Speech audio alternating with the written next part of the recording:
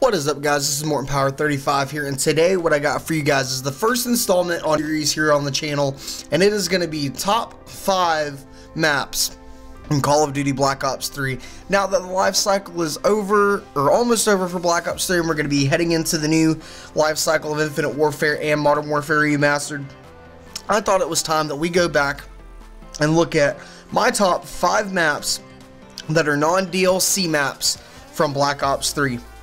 So, let's get into it.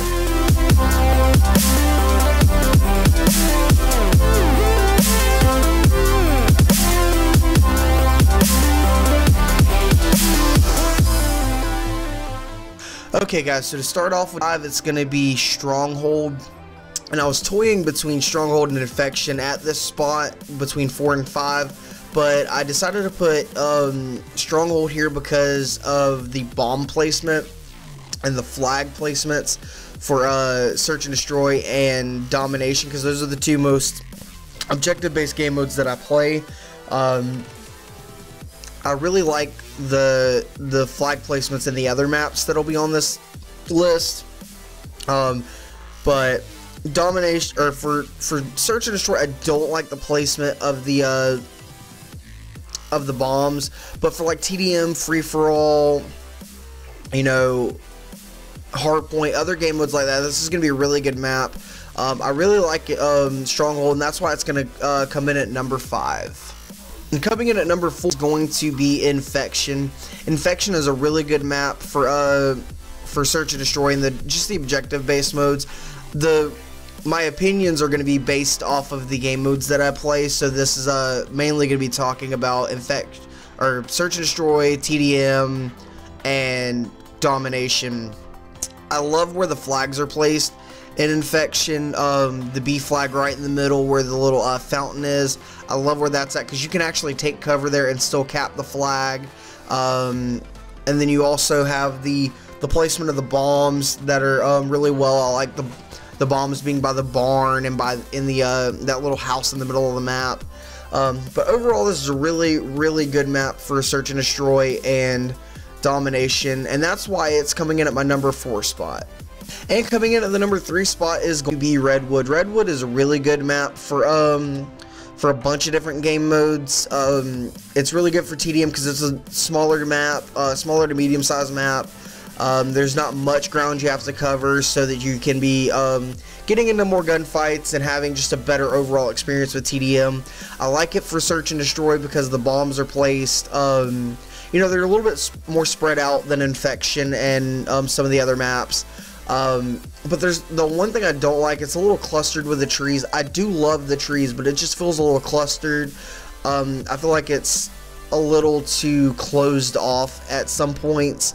But overall, it's a good map, and that's why it's gonna take the 3 spot. Okay guys, and coming in at 2 spot is going to be Hunted.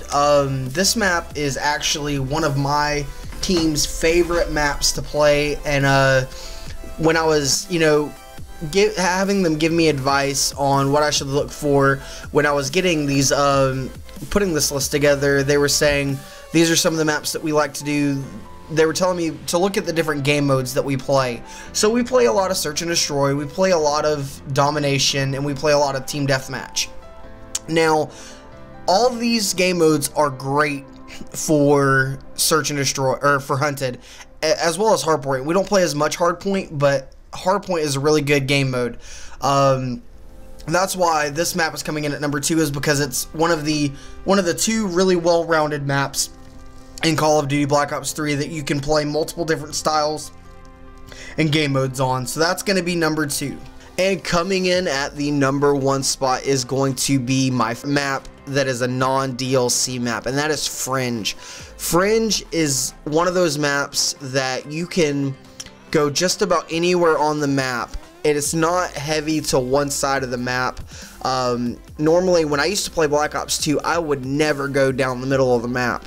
But in Black Ops 3 with Fringe and a couple of other maps, I love going down the middle because it's, you know, not very many people, you know, want to gang up and go down the middle. It's always, it's evenly placed with the 3 different lanes, and that's what I love about this map being my favorite this is just like my actual favorite map out of all time, which is Standoff from Black Ops 2, which you'll see in my DLC review top 5 next week. But I just love the placement of the bombs when you're playing Search and Destroy. I love the placement of the flags when you're playing Domination, and then when you're playing Free for All and TDM,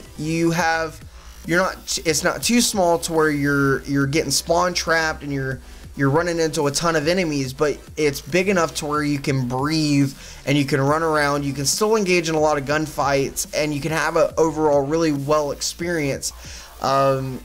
But the whole map is just really well-rounded. I love the aesthetics of the map. I love, you know, the versatility of the map, because you can play with a sniper, you can play with an assault rifle, or you can play with a submachine gun, which I find myself doing a lot, playing with all three of those. You could even play with an LMG in this map. I've been killed a ton of times with an LMG in this map, especially the R70 Ajax. So that's why this is going to be my top spot in my countdown. And I'll have it. That's going to be my top 5 non-DLC maps for Black Ops 3. Leave a comment in the comment section what you think of my top 5. Leave a comment in the comment section what your top 5 will be. And if you enjoyed this video, hit that like button. And if you're new to the channel, please subscribe if you enjoy my content. I'd love to see you stick around. And as always, see you guys on the next video.